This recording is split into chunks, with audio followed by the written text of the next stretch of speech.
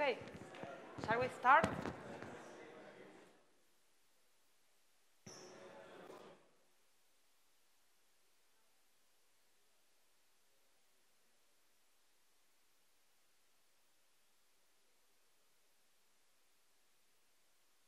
Okay.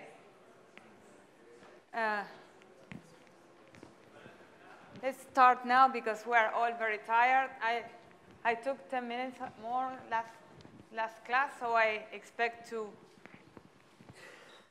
take less this class. I expect to finish sooner. I hope so. Well, let's finish with this construction. If you remember, we built for any expanding map F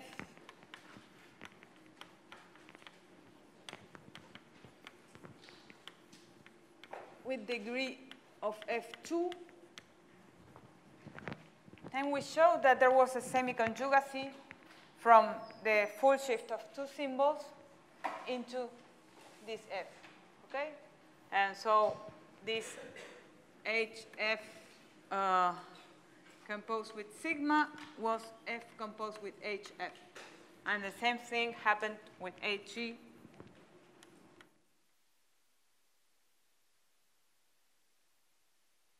And both HF and HG were defined by this. This we showed that it was continuous, surjective. Everything was okay. So now we are planning to do a conjugacy between F and G for any two expanding maps of degree 2. And the idea is to take any point in the circle, take its preimage.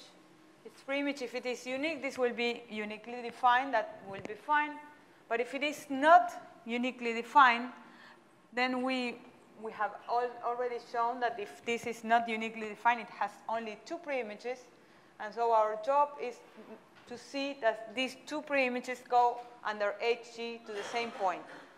After we do that, we only have to prove that H is continuous. And that will be all. Because since G and F are interchangeable, this will automatically show that H to the minus 1 exists and it is also continuous. So it will be automatically a homeomorphism. Do you understand that? So we only have to show our itinerary will be first see that H is well defined. We were almost there. And then to see that H is continuous. And that will be all. Because H to the minus 1,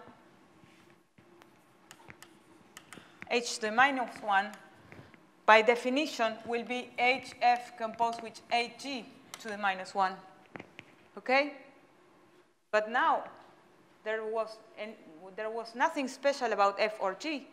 So we already know that this H to the minus 1 is well defined and continuous. Okay? So this implies that it's well defined plus continuous. And so this automatically implies that H is a homeomorphism. So all we have to do is to see that H is well defined and that H is continuous. So if we have a point that it has a unique preimage, then this is naturally well defined. So our only problem will be when we don't have a unique preimage. In that case, we have already seen that when HF to the minus 1, when we had this situation, two different sequences went to the same point, and the sequences were different, then we already knew that there was some iterate of this point that went to the PF. PF is the fixed point of F. We have shown this yesterday, okay?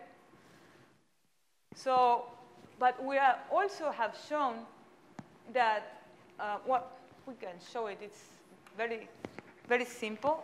Let's do it right now. We have, by hypothesis, that these are different. And so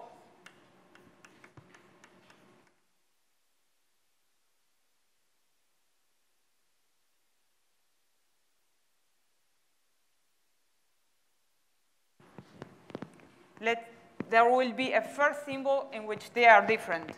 Okay? Let's assume that this first symbol is the symbol n. Okay? All right.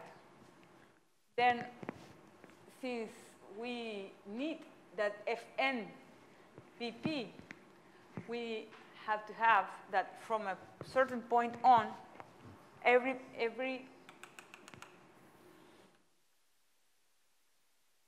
will be eventually constant. Why is that? We can only have this once because we have that Fn p is 1, but after that we cannot no more have this because we have that Fn of x is p. And so Fn of x is p. This implies that Fn of x does not belong to 0, 1, nor to 1, 0 for all n greater than n. Why is that? Because p does not belong to this. Remember that this is delta 0, this is delta 1, this is delta 0, 1, and this is delta 1, 0. Okay? And p does not belong to this interval. So it cannot have this in its representation after n. And so this implies that this has to be all 1s and this has to be all 0s. Okay, so we are assuming that we have exactly this representation. We have to show, so there are no other possibilities. If we have 2 points that go into x, we take the first n such that this happens, and we will have that this is the representation. All we have to see is that these 2 points go to the same point. Okay? So let me write it here.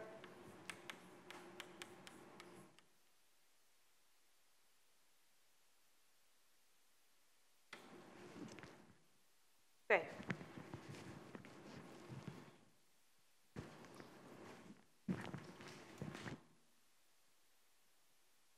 Okay, so we already have this.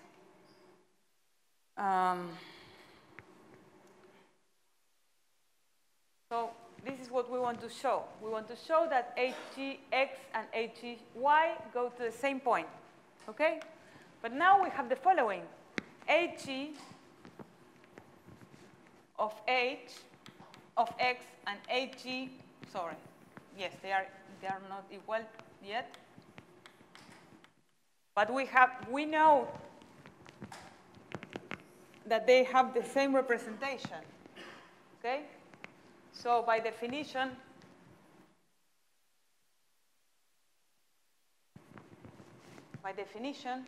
they will be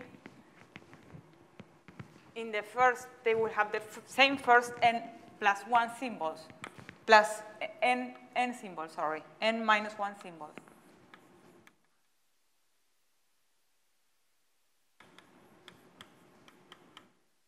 Look that this delta depends on g.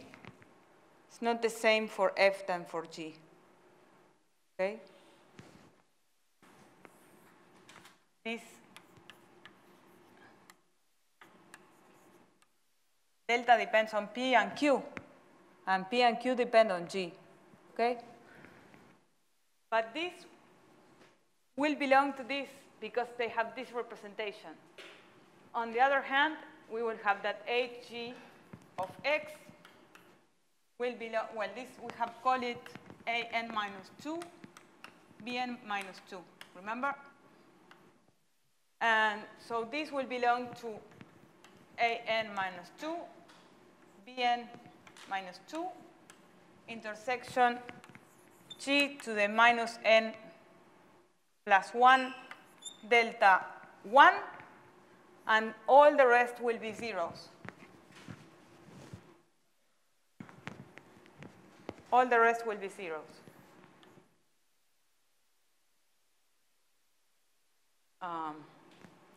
And n.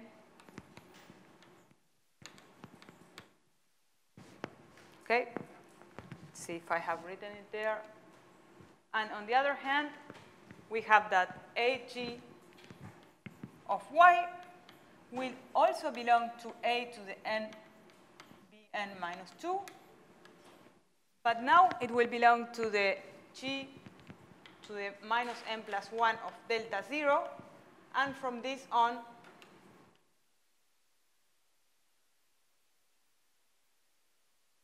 this will be all 1. Okay? Okay, we have that already. And remember that we have already proven when we were proving that this was an interval for each fixed n, we have proven that Jn minus 1 restricted to the open set here, this was injective. Remember, we have done this. So there's a unique point that goes to Q. There's a unique point here that goes under Gn minus 1 to Q. Let's call it Rn minus 2. So Gn minus 1 of Rn minus 2 is exactly Q. Why do we care about this? Well, we care because now we will have the preimage. We will have that An minus 2 Rn minus 2 goes under this into delta 0, and Rn minus 2 Bn minus 2 will go under Gn minus 1 into delta 1. Okay? So we have this. And so in particular, we will have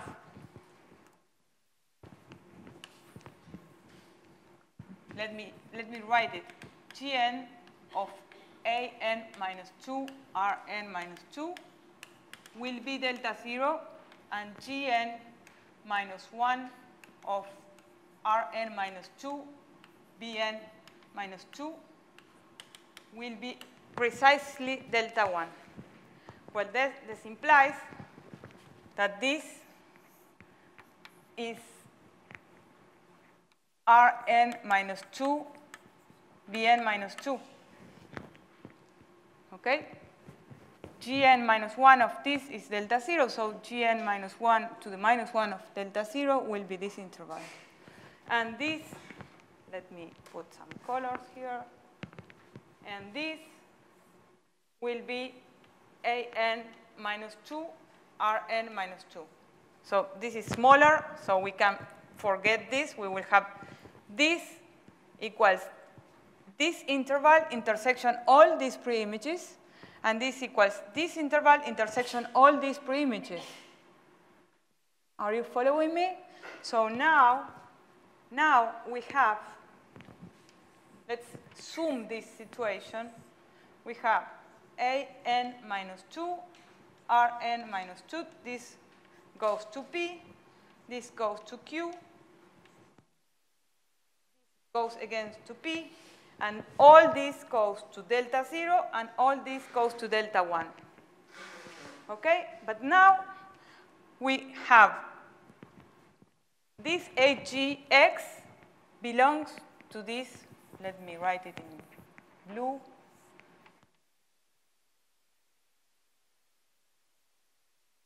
Belongs to this right interval.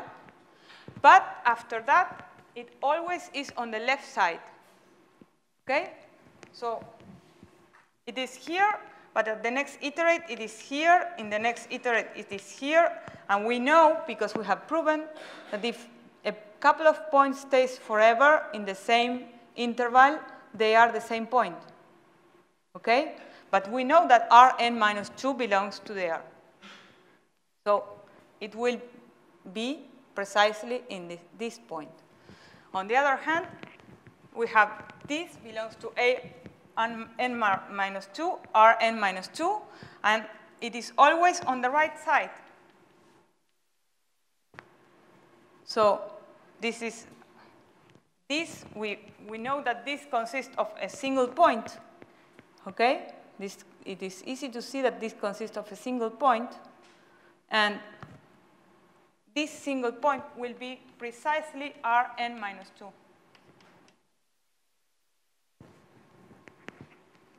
For both x and y are going to go to Rn minus 2. I have called it R there in the slides. But then this implies that H is well defined. So in the case that we have only one preimage, it is obviously well defined. And in the case we have two preimages, it will go to the middle point. Okay? It will go to the middle point. So now we have to prove that it is continuous. And then we have two situations. Either it has a unique preimage or it has two preimages. In the case that it has a unique preimage, it will be more or less simple. It will be very similar to the proof of the continuity of this, because all we have to do, we have that if X has a unique preimage under F, unique, the case 1, if this is unique, then we know that no iterate of this will be the fixed point. Okay? No iterate under F of this will be the fixed point. And so this will imply that X is in the interior of all, is not in the boundary of any delta xn. Okay? Will be in the interior of all its xn for all n. So it is simple. All we have to do is to choose the size of the interval an bn that we want, and then choose a delta such that all points are in the same interval. If all of them are in the same interval, then they will have the same sequence representation, and so they will go to the same interval. Let me do it with more detail.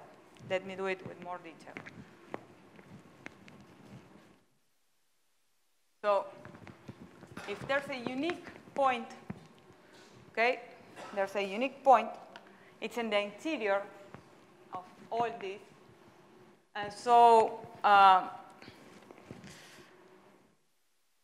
how can we do this? Let me erase here.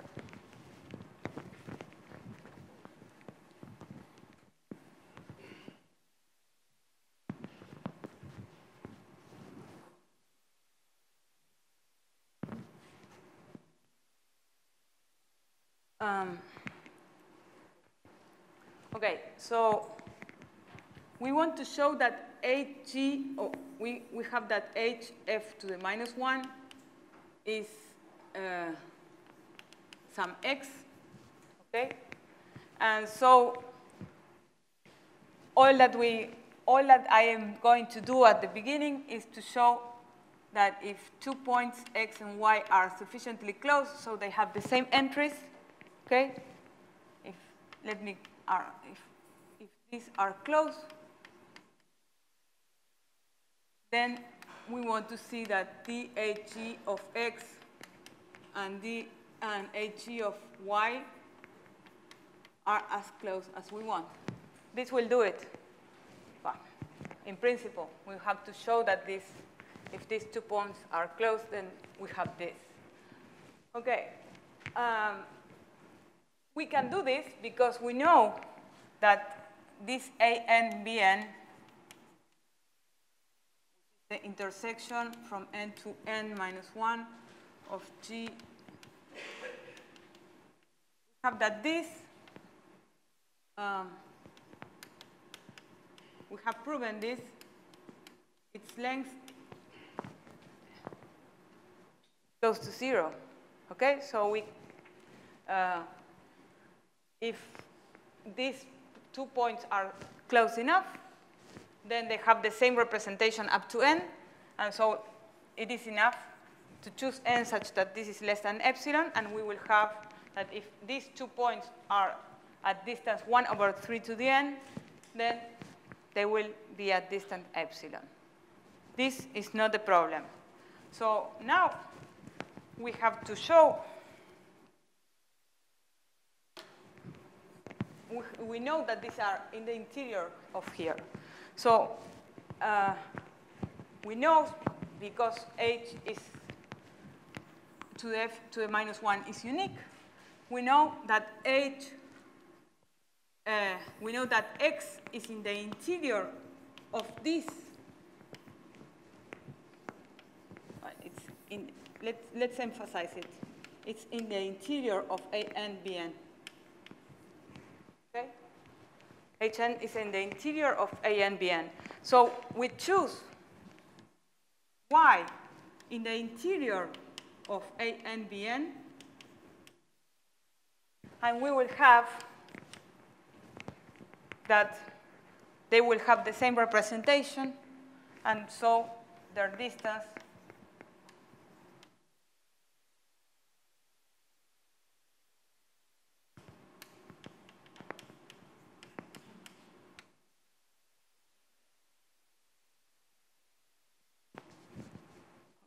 is that clear? If we choose 2 points in the interior of this interval, then their first n symbols will be precisely this. If their first n symbols are precisely this, these are close enough, and so this is less than epsilon.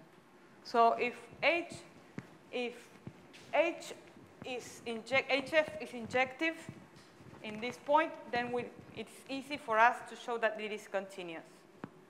Okay? Now, I want to show you some things extra, so I will go a little bit faster here. We are very close. Let me just give you the idea.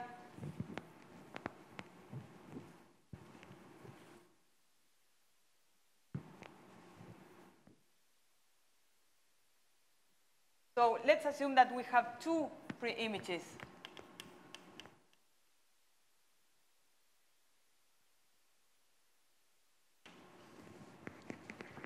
Okay? And then we have, I don't want to go into too much details. Let me just tell you how we do it. I will leave you the details because I want to tell you an application of all this. So let me just show you. If we have 2 points, we know that Fn of x is going to be P. And then we know that precisely this is going to be x0, xn minus 2, 0, 1, 1, 1, 1. Y is going to be x0, xn minus 2, 1, 0, 0, 0. And the situation is going to be the following. For some n, we will have this. We already know that because we have already proven it. We will have here this lambda x0, xn minus 2, lambda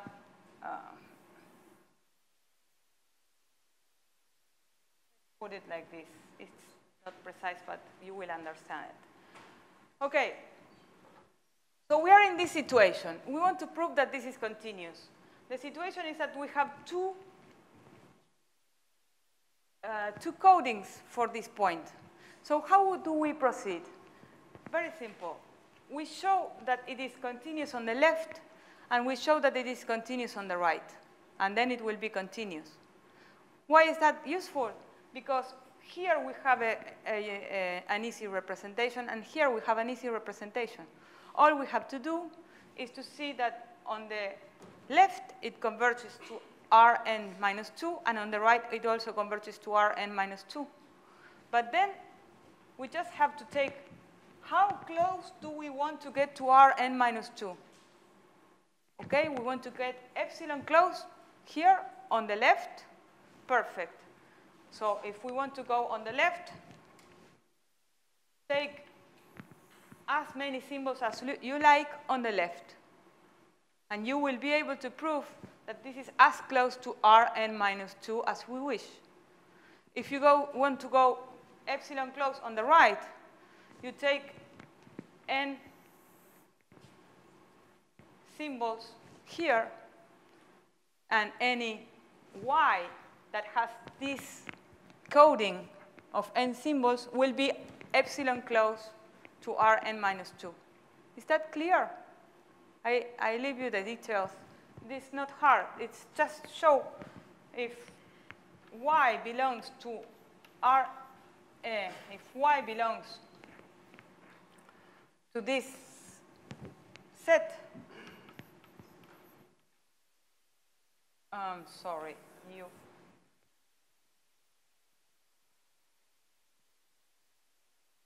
Yes, we have that. We have that h g of x is Rn minus 2. So h of x is Rn minus 2. So if we take y in this subinterval, then it will be close enough on the left. And if we take y in this subinterval with n enough symbols, it will be close enough on the right. And that's the proof. You have all the details in the slides.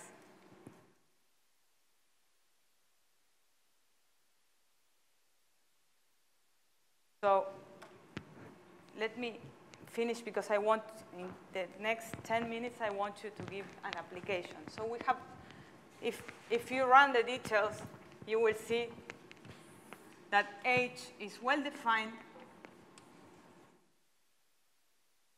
and H is continuous. But then, since there was nothing special about G and F, this implies that H to the minus 1 is well defined, and H to the minus 1 is continuous. So H is a homeomorphism.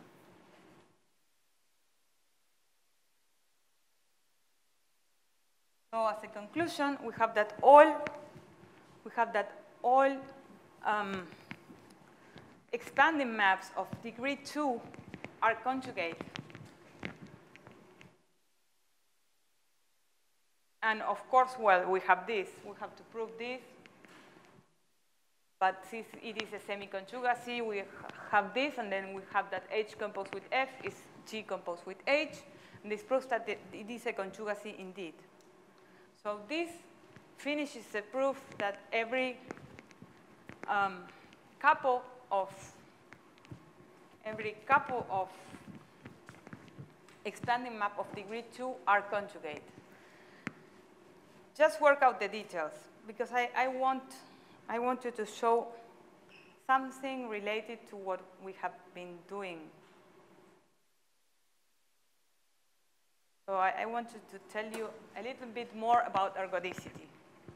It will take me, I hope that it takes me only 10 minutes.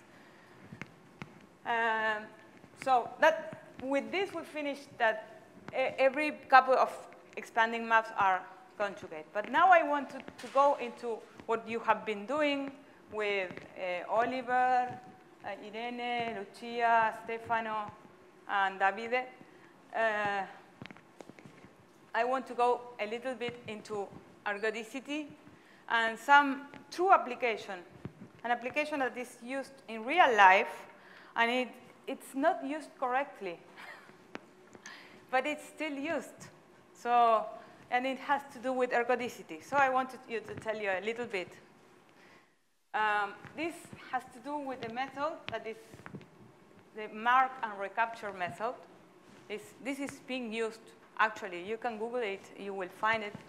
It is used to measure populations of species, and also in epidemiology, it's used to count how an infection spreads, and in general, it's used to estimate populations. But this method is used actually, currently. And what does this method consist in? So let me explain it by an example. Let's suppose that we have a lake, and we want to count the number of fish in the lake. So this is a lake, and the dots are fish. Okay? So what do we do to count it? Because we cannot count all the fishes. They are moving. So how do they do? So they capture, say, 1,000 fishes, okay? And they tag them, and then they release them, and then they let them mix.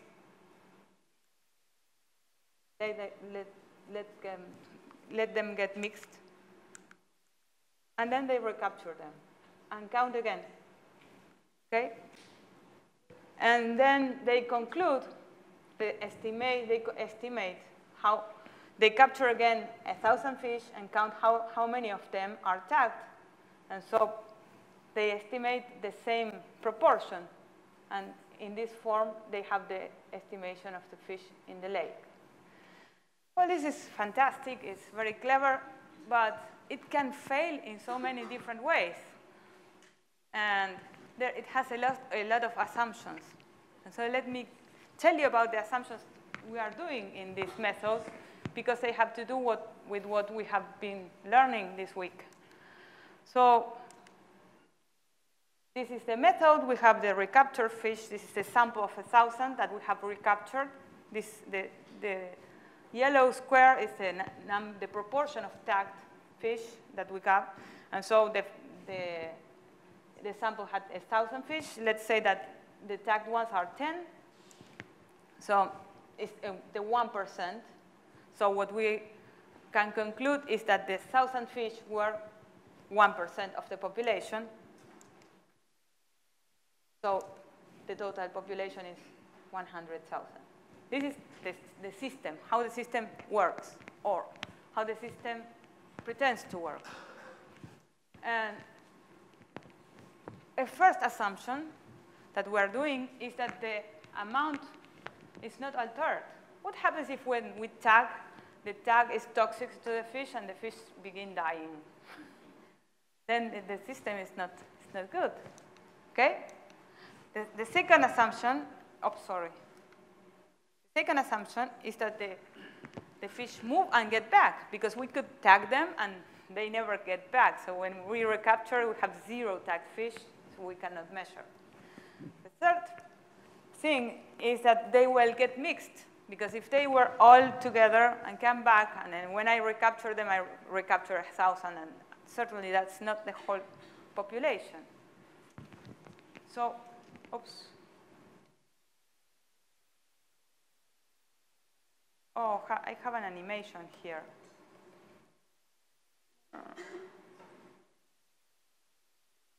Oh, so bad. I had an animation here. There was a movie of the fish. And, well, I can only explain it. The fish can get dying. This was an animation of a torus, and the fish were just a square that was getting thinner and thinner and disappears. So this is the possibility 1.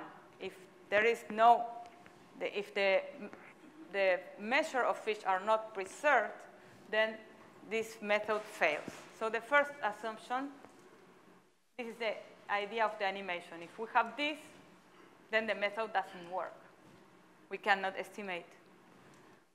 And so the first assumption is what you have been saying, what you have been studying. We are assuming that the measure is preserved by the process. Okay? Well, we are assuming that the process is a homeomorphism. We are assuming it is invertible and its inverse is measurable. That's not harm.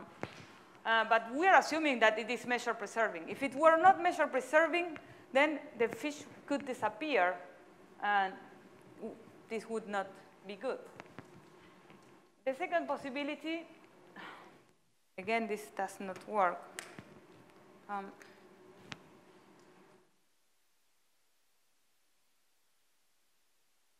Pity. I don't know why it doesn't work. Okay, the second possibility is that they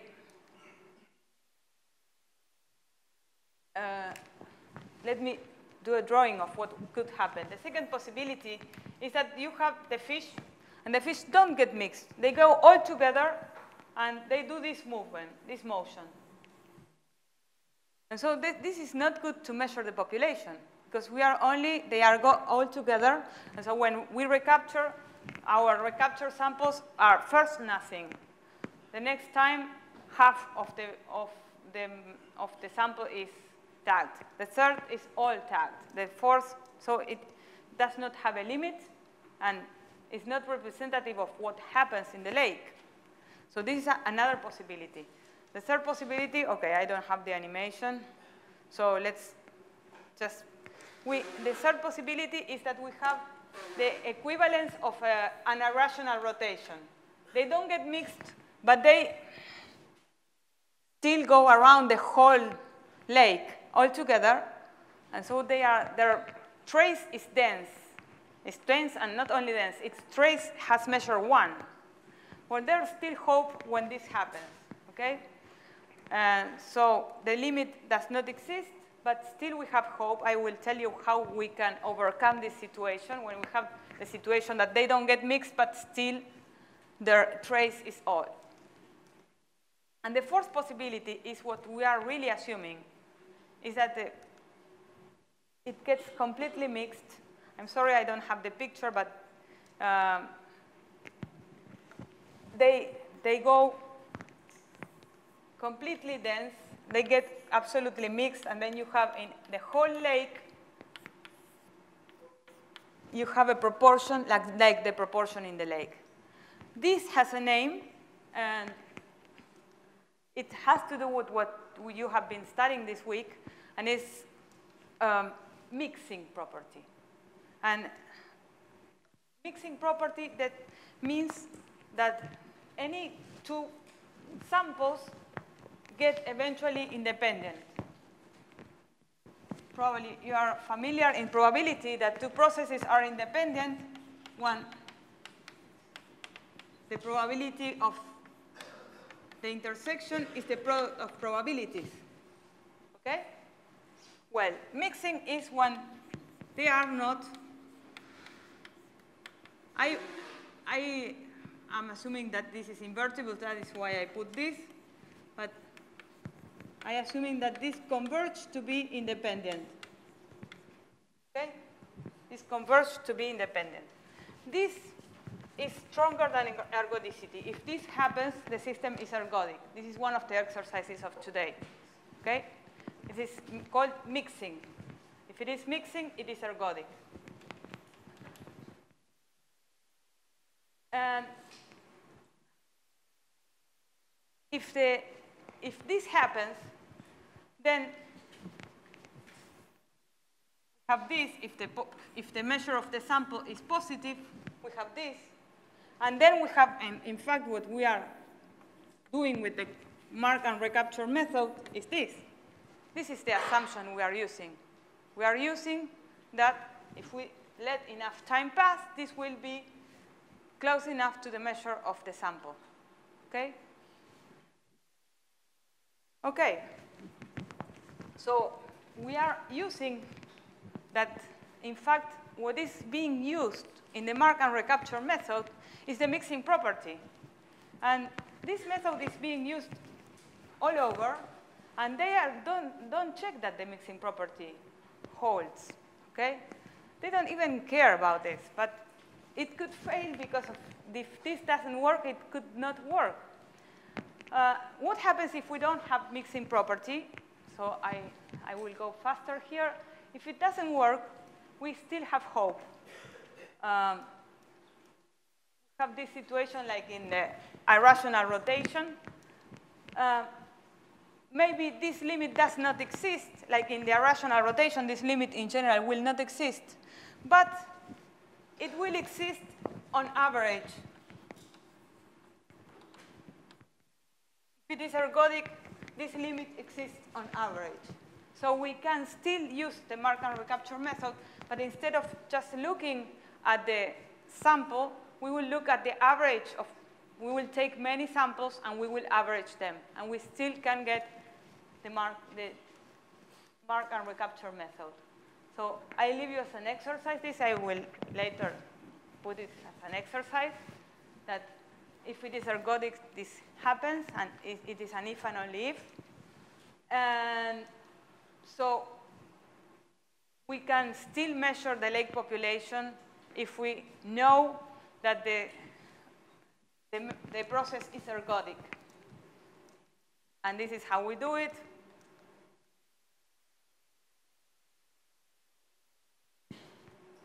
This is another exercise for today. I hope you have not made it. This is easier. And OK.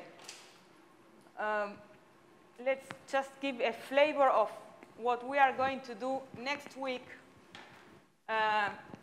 or what we aim to do next week. And let me finish with some open problem.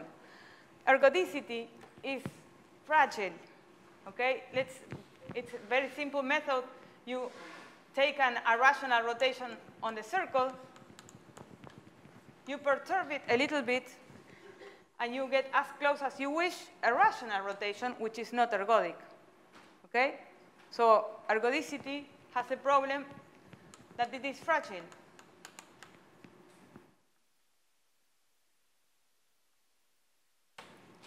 So one thing that we want is to study under which conditions ergodicity is robust, is stable.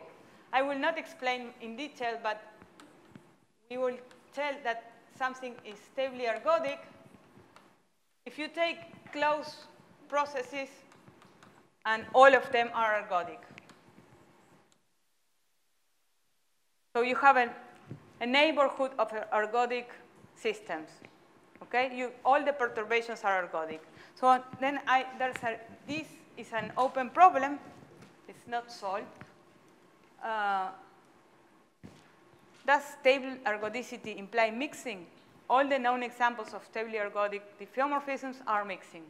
But is that the condition? This is not known. Okay? This is not known. This is an open problem. And this is all. Thank you.